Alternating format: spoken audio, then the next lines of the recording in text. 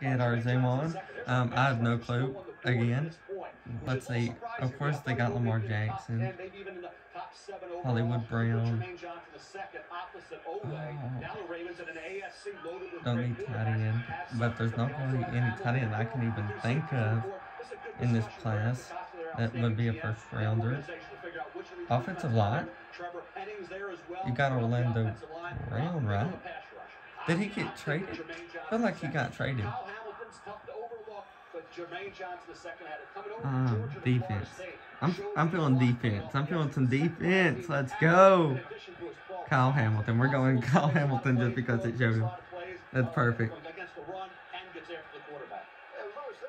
Time when people thought Kyle Hamilton might be the second or third best player in this draft. I never thought that once. The bad 40 at the combine, a 4.59, and he just saw his stock plummet to where he is still available here at 15.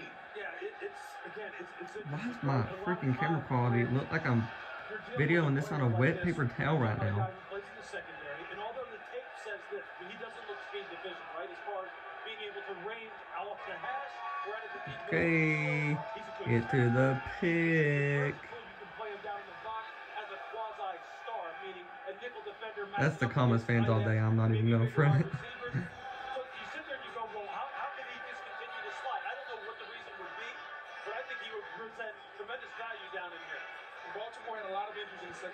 Let's see.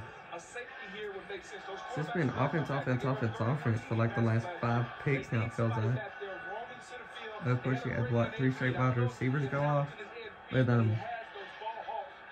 2 Ohio State's cats and Jameson Williams. I keep on veering off. I'm sorry about that. When I start thinking about stuff, I kind of veer off. Sorry about that. Put that number 1 man out there for Lamar Jackson to try and target. So we'll see if that's the direction they go. There are several wide receivers we still expect to hear their names called in round 1. Let's find out. Here's Roger Goodell. With the 14th pick in the 2022 NFL Draft, the Baltimore Ravens select Kyle Hamilton. Hey, money. I know that from the get-go. Yeah. What?